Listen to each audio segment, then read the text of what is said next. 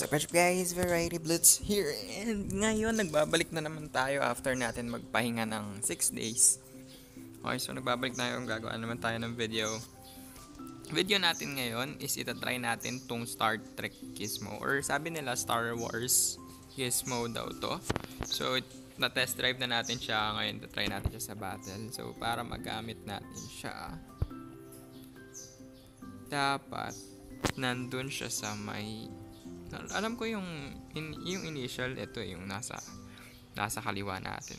Pero sige, try natin ngayon. So this week puro Tagalog tayo. Next week naman magi-English tayo. So sa mga gustong maglagay ng, saan ba yung play? Saan ba yung battle? Play, wait. So mga gusto maglagay nga ng subtitle, ganun, lagay nyo lang dyan sa ating video. Okay, so i-upload natin.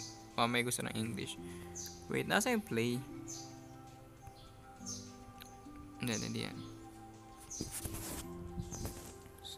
Usually nandito. Sige. Hindi naman gem collector, backyard brawl, battlegrounds. So kailangan pumunta na dun sa specific na ano para makapag-battle, ganun. Pumunta na sa specific outpost. So ganun na pala siya ngayon. Okay, habang naghihintay tayo, may bagong Gizmo, ambulance Gizmo. Kukunin natin 'yan bukas. Okay, kukunin natin 'yan bukas. Bukas ba? O mamaya? Pag-iisip ako. Okay, so ayun. So ang tagal na rin natin hindi nakapag-upload. 6 days nagpahinga ako kasi medyo nape-pressure ako kasi alam niyo na, daily uploads, nawawalan ako ng time. Hindi na ako masyadong nakakapag-isip ng iba pang bagay. So kailangan ko makapag-cool down, no? Cool off. Hindi ko alam kung cool off ba tawag. Okay, ito na. Ito na ang ating Star Wars Gizmo. So nalipad to nalipad to. Yan nga natin kung hindi pa rin bumabalik sila UGW Sam. I don't know why, pero siguro may mga kasi busy sila sa dyan sa bansa nila. So since busy sila, magre-rely muna ako sa kung anong resources meron ako ngayon. Okay, so in terms of controlling, medyo medyo mahirap since lang siya tawag dun, flying Gizmo lang siya. Hindi siya ganun ka-tough kung titingnan natin. Aray ang hapde. No, hindi ganun ka-durable yung Gizmo. Madali siyang madali siyang paliparin, pero sa ganitong klase ng map na puro malalaking building, parang mahihirapan kang ma-utilize yung pinaka-skill, yung pinaka capability ng Gizmo na to. So, ayun, nanonood tayo ngayon. Nakasulukuyan tayo nanonood ng Midnight DJ. So, if alam mo yung Midnight DJ, comment down below. Ano yun I mean, grade 4 ako nung napalabas ng Midnight DJ. Every Sunday 8 PM ito yung pinapanood ko. Magandang palabas siya.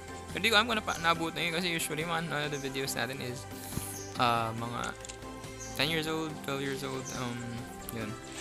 So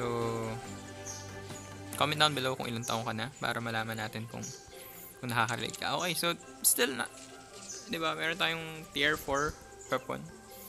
Tier pala tawag. Tier 4 weapons, so as usual. What? Talo pa rin tayo, no? Pero still, diba, 9 din natin match details. Okay, ilang kills.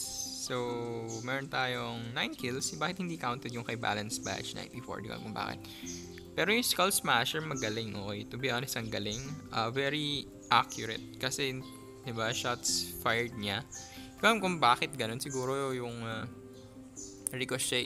Nagre-ricochet yung bala. Ricochet, banda-banda, ganyan. May melee kills. Wow. Meron din man akong melee kill. Meron ako sa patay. Dami yung shots fired, no? Like 410 to 102. Para tayo si Manny Pacquiao. I mean, si Manny Pacquiao, diba ganyan? Pero Still maganda. May aso namin ganito mahal. Maganda naman yung ating kinalabasan. In terms of the performance, hindi ko masyadong type. Okay, hindi ko masyadong type. Pero maganda yung design. But still, yung favorite ko is, of course, the tank Gizmo pa rin. Pero hindi pa rin siya naayos ngayon. So, ngayon, ang gagawin naman natin is kukunin natin tong ambulance Gizmo. Kukunin natin siya. Tapos, ite-test drive natin siya. Tapos, bukas is magko-Quirk vlog tayo dito sa Playground Outpost. Okay?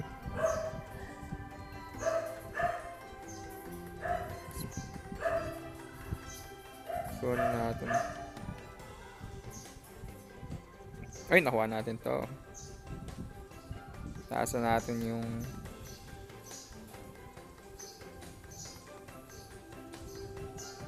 chance na manalo. Mga minimum mga 20%. So, meron tayong 23,000 gems. So, sa mga nagsasabing cheater ako, hindi po ako cheater.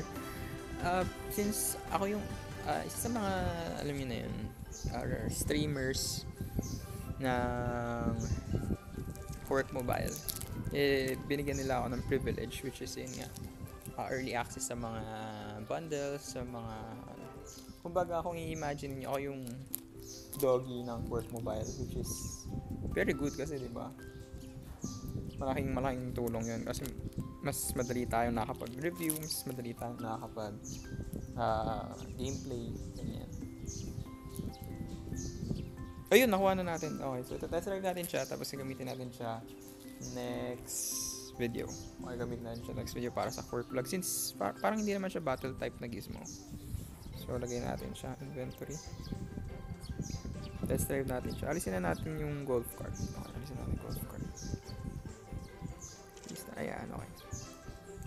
Wait.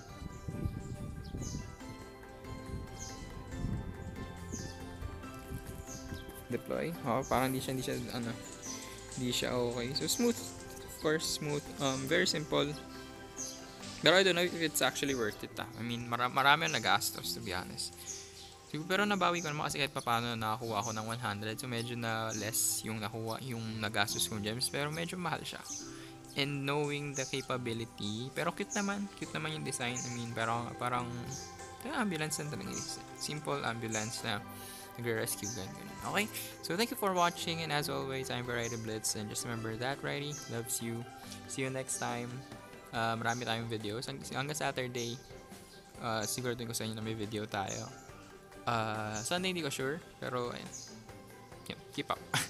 And as always, ulit, I love you. I love you.